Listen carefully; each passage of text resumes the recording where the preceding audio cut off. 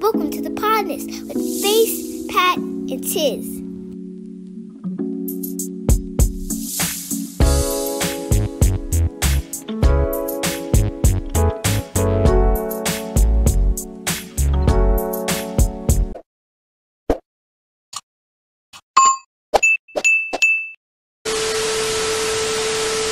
Also coming in off the heels of another historic monumental occasion.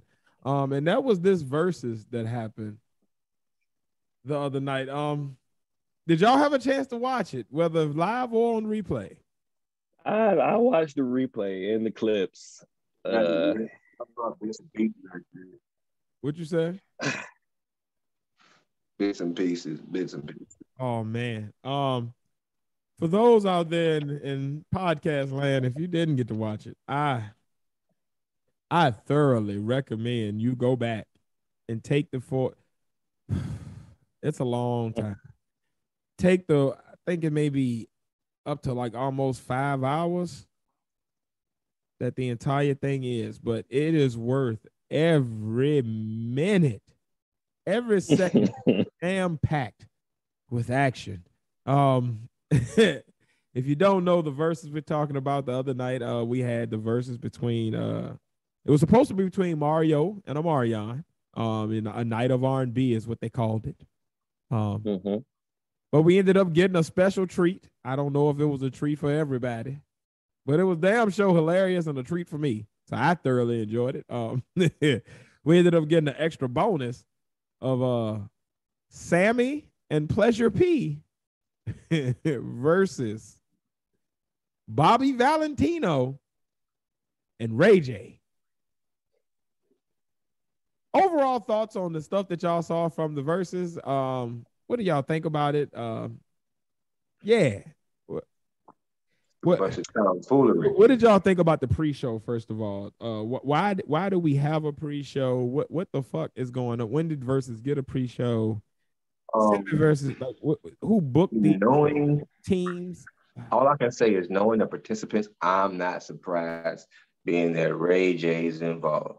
It seemed like some Ray J type shit, just from his Ray J business adventures and just his Ray J-ness. It seemed like some Ray J shit. So he involved in it. I can see that happening the whole night. Yeah. I can see that being some involved shit. Yeah. Well, Ray J actually funded the production of this. Hold on, what? Yes. Say that one more time for the Ray J funded in the production of this Verzuz. Okay, so that explains a whole lot. That explains how we got circle. Come in with the scoop. That explains how he got involved. That explains why he was holding his random baby. It was my kids. All right. My chariot. First of all, why did he put these teams together? Like, when you think R&B, nobody's first thought goes to any one of these four. These niggas are friends. That's my only explanation off of that. Secondly, Ray J, you said Ray J funded it. Now this makes this worse. Where was sound check? It's a Ray J event. Everybody sounded a hot ass mess on that stage except for Tank and Mario. Let me tell you. Entire night. It was sometimes horrible. Technology can't do but so much. Some of them were not vocally trained before this. Some of them saw the check, saw the contract, signed on the contract, and didn't really prepare too much for it. Ray J being one of them. Some of that niggas was up there dry humping the dancers. Niggas was up there drunk. Let's call it what it was. Ray J Anthony. Ray J Anthony. Ray Thaniel. Rage Against the Machine. Ray Daniel, you were drunk, buddy. You were hitting the sauce. Great thing. You were hitting the sauce, Ray Daniel. Like, let's call it what it was. You were being very Ray J and not enough Ray. Who the fuck planted singer. Bobby Valentino's jacket? Well, you know, Who Bobby planted that fuckery of a garden? Well, you know, Bobby Valentino has a long history of being very flamboyant in more ways that I'd rather not even bring up. This nigga had on every bloom that you could find in the garden section at Home Depot. Like every seed. I'm talking about from marigolds to tulips. I was like, nigga. Sir, ma'am, sir, what is your pronouns? What's your pronoun? What do we call you? Last I saw you was running out of a tranny's room, a transsexual. Yeah, that's it. That's what I was. Yeah, I was alluding to that. With your pants down, screaming. Now you're on stage with a whole bloom, sir. I'm. If you had ever wanted to combat any rumors about you, you did not succeed. The One Wish debacle. Thoughts on that? Anybody? Did anybody actually see that part? Yeah, I did. You can't help but see it because it's all over the internet. And man, you messed up, Ray J. You messed up, Ray J. You should have just. He didn't mess up. Did y'all see the breaking? He didn't mess up. Or it might have been yesterday when they had the live with Ray J, Bobby V, Sammy, and Pleasure P, and they all had an Instagram live together, and they talked about the Verzuz. Did y'all see that? I didn't see that. I didn't even know. Oh, nigga, Ray J was on that bitch like, see, and y'all made me mad because that was my song. And y'all was singing. And then Bobby V was like, see, I was singing back up for you the whole time because, see, I was your teammate. But then they were singing, and that was my song. That was my song. My time. I know Joe Budden. Hey, y'all, is Ray J autistic? I know that's not like politically correct to ask of people. I keep saying you ain't, but some ain't right with him. Like, he got some real weird perks about himself. It's just Ray J, man. A lot of celebrities are they are the same mentally. They're the same age they were when they got into Hollywood. So he 11? Mentally.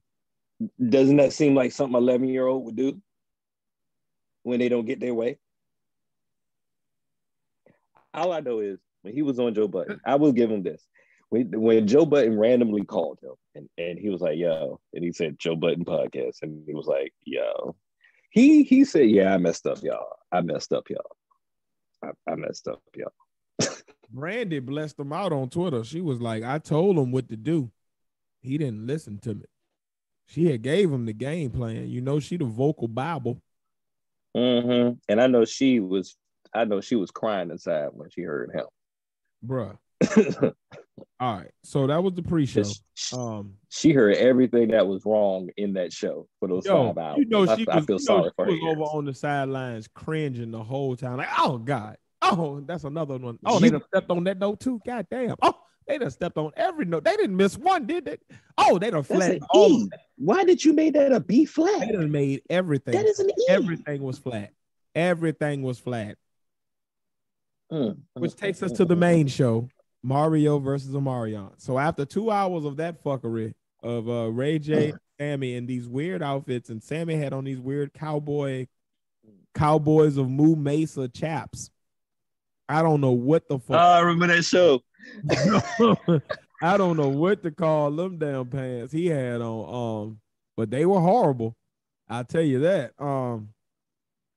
But after 2 hours of that, we were treated to Mario and Omarion as the main show, in which Mario proceeded to beat the dog shit out of Omarion.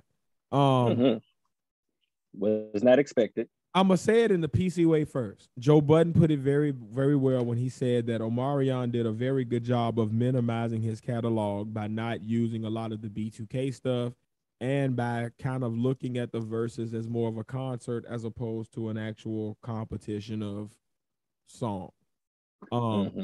His song selection was horrible. He had weird moments with background dancers and the water. Can we talk about the watermelon? What the fuck was that? Yeah. Right now, this is my graph about the watermelon. Right now, first of all, what was that? Why? What the fuck is that? You're eating it with your brother, and then you didn't even finish the watermelon. You just did like 2 or 3 bites, and then you give the watermelon to this auntie in the middle of like she had to be like maybe between 35, 45, maybe 55, but you gave it to that auntie out there, and did knowing COVID just happened, the pandemic. Come on. The COVID just happened. The pandemic. It's the worst moment. Was it? It hasn't gone away completely yet. You know what I'm saying? Getting the Omarion variant. She bites the watermelon. Full blown She bites. Just takes a big chunk. And she's a celebrity. I know she got congested right after she bit it. I know she did. I know all kinds of white blood cells got to flowing. Pus everywhere. Did Omarion ever announce that he had the corona? He didn't announce it, but damn it, I don't care whether he announced it or not. I'm pretty sure she had at least once. Your parents told you as a child, don't eat after folk you don't know. That's all I got to say about that. That's all I have to say. You gonna go against mama and daddy? Mama and daddy undefeated in these streets. They told you they don't eat after somebody you don't know. You some there sloshing after this man that molested this watermelon, poor watermelon, as he yells off key into a microphone with his twin. Fuckery. Now he eating the watermelon with his twin. I don't really know the symbolism of that. Is he saying that his twin gonna run train on you while they eat your pussy together? There was no symbolism. Why did you need to bring him up if it's about you and Mario? What are you? There was no planning or thought behind this act at all. I'm gonna end the watermelon with this one question, and if y'all can answer it for me, with a real like, and this is why they did want this. Watch this. Name me one time in the history of R&B or music in general when you have seen B2K, Omarion, Marcus Houston, Chris Stokes, any of the immature variants from LDB to Romeo to the other one, the little Chinese looking boy that was in House Party 3 with them. I remember that guy. Yeah. Name me one time in the history of this whole lineage that you ever said, you know what's missing? We need a little more Orion. Bring Orion in the mix. Where he been? It's been a minute since I seen Orion. I would love to hear an Orion verse on this track. Who the fuck is Orion? You know what? We can't do it for Lil Saint till we get Orion.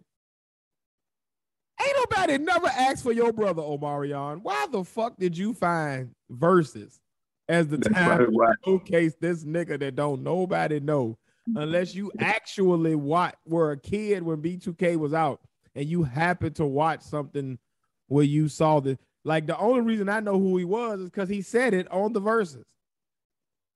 I'm That's gonna the bring my girl's brother. son named I got my Orion. brother Orion in the house. Come on, Orion. And then here I comes know. this nigga that look like you coming out to eat nigga apples with you on the stage. You fucking coon. This nigga said nigga Boot apple. ass, soft shoeing coon eating nigga apples with your My God. looking like all of This nigga KKK's said wildest nigga dreams. apples. You fucking coon. Get the fuck out of here. Not one time in the history of anybody's moment. I don't care if you grew up with these niggas and went to school with these niggas. Not one moment in your life have you been having a episode or an encounter in life and been like, damn, know what we missing? Sure would be better if Orion was here. Ain't nobody ever said that shit. The talking about the belt in the sky? The constellations don't care about Orion. I thought that's what you're talking about. My stick girl got a son. Not named one. Orion. That's the only one I know. Hear me, and hear me well. You go back in the annals of history. Look on any scroll, papyri. Look on any tablet. You will not find the words. Damn, all we was missing was Orion. The fuck out of here. Dark Side of DC Comics got a son named Orion that wants to kill him. Ain't nobody never know. been missing Orion. There was never a bonus that people were like, damn, man, if we could have just had Orion, it would have been perfect. No, nigga. Who? Get the fuck out of here, yo. That shit makes me so angry in all of the black man in me. Don't you bring your talentless brother out to eat nigga apples and soft on the stage with you right now. Nobody needed that. Nobody needed that. It's my little brother Orion. Nobody wanted to hear from Orion. Didn't nobody ask for that. One of y'all asked for that? One of y'all wanted to hear from Orion? I didn't do Verzuz at all. Y'all happen to be missing some Orion in your life? I didn't want the Verzuz at all. Well, damn. Well, there you go. So he definitely didn't ask for Orion. I like to give this time to give my respects to Mario. Mario kicked ass and talked the most exquisite of shit while doing it. Go ahead, Pat. I'm sorry. I'm glad you brought that up because I was going to talk about that. Mario called Omarion because you can't spell Marion without Mario. That shit was funny when Joe Budden said that shit. Anyway, Mario called Omarion. Mario was out there doing promo like dancing the American dream. That nigga was doing hard times, baby. It's hard times. You put America through hard times when you ate that watermelon. He put Omarion through hard times. Everybody else went through hard times, but Mario. Mario called Omarion a dancing little nigga more than 2 times. He keeps telling Omarion. He said that he's a terrible singer and he needs milk. He said he didn't want to be on the raggedy ass Millennium Tour. Anyway, let's talk about this. Mario vocally fucked up Omarion, Jeremiah, and Tank. Oh. I don't know what Jeremiah was doing. Tank looked so offended that he was even brought out in this shit. Like, God damn it, Omarion, why the fuck did you bring me out here? Got me straight bullets for nothing. I was fine where I was at. TGT, nigga. I was chilling right in the back with my tight ass shirt because I can't beat Tank without my tight ass shirt. I was fine doing my riffs on TikTok challenges. I was chilling in the back with my tight ass shirt. And here you come getting me fucked up on national everything by Mario. And then Mario dapped the nigga up as he fucked them up. That was the bad part. How you keep talking? Good sportsmanship. You talking shit to this little nigga, and then looking at him, telling him at the end of it, like, yeah, we good. I respect you. Shout out to everything you got going on. After I done beat the shit out of you and talk shit to you for 2 hours. Mario called everything and everybody terrible. Yeah. But can we? That nigga acted like a Baltimore nigga last night. That night. He brought all the DMV out. Can we get a salute for that? Can we get a 21 gun salute for that? I didn't even know he was from Baltimore Mario last night. For all of that. I appreciate it. I totally appreciate it. Oh man.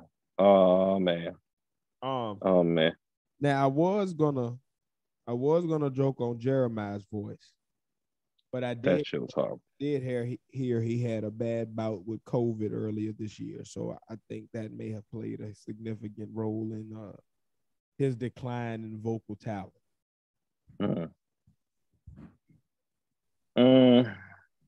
I'll let that be. So I'll leave that alone. I'm gonna let him ride because of that. But to be clear, I'm not letting him ride. I'm just gonna shut up. That's what I'm just shut up. You had a bad bout. Why are you there? Stay your ass home. Damn. Drink some tea. Some hot tea. Hot tea. Shut the fuck up. Shit. Oh shit. Shit. This nigga said shit. This nigga going in. I'm saying though, what was his like? Did you hear that? I know you heard that, but that one little moment, I'm like, dog, nah, no, and you don't got enough celebrity to pull that off. That we could be somewhere in the climate. As long as you're around me.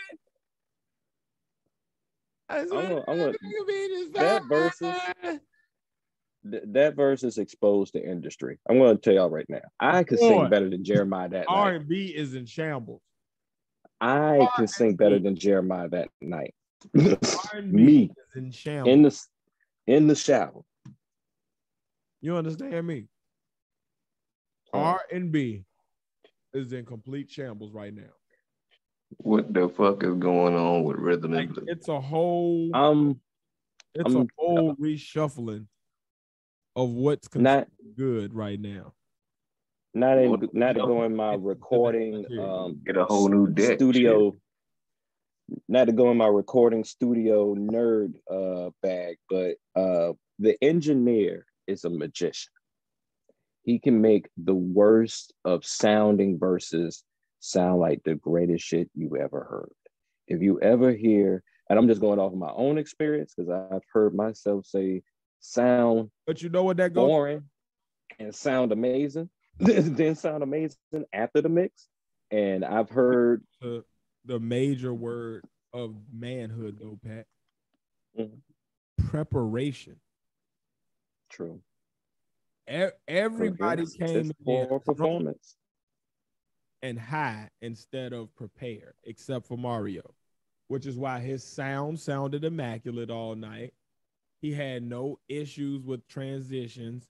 His DJ was right in sync with him. Like his DJ was more of a part of the show, maybe than he was. Like his DJ was right in line with everything he wanted to do. You know what I mean? So like when you got that type of flow going on and you got yourself prepared like that, it is what it is, man. Like, I don't think Omarion stood a chance. And the sad part was the saltiness that kept bubbling up from him. After bad.